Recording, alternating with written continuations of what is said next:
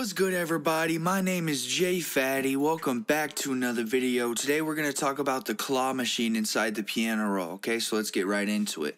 So I have this little piano melody with this drum loop going on right now.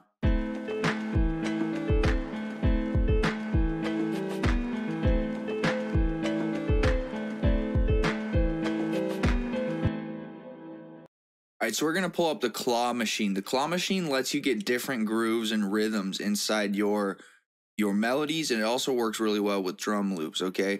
So we can click the drop down arrow, go to tools, and then click on claw machine. You can also use the shortcut Alt-W. It shows all the shortcuts in here for all of the tools. So open up the claw machine, and what this does is it adds new grooves. It'll trash every certain beat that you have it. You can do beat, 2 beats, 4 beats, 8 beats, 16 beats, and then you can have it trash whatever certain beat you're looking for. So if we play it right now, it's every beat and it's trashing every quarter of that beat.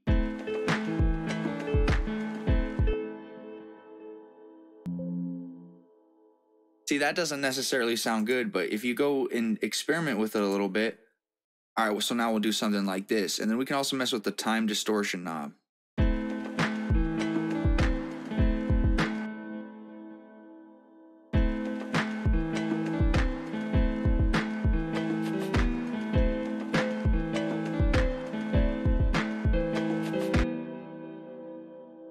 I think that's pretty dope. So I'm going to actually just drag this over and have that be the second part over here. So it was an Alt-W to get the shortcut. Just put it on this, hit accept. Now we got this vibe.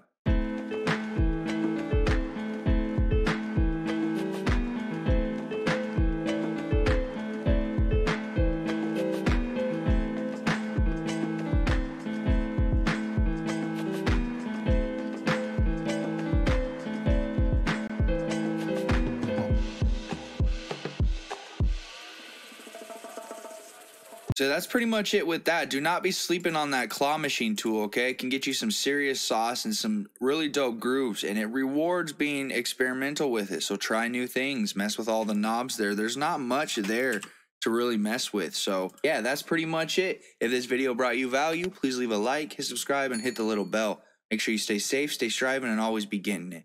Much love, y'all. Peace.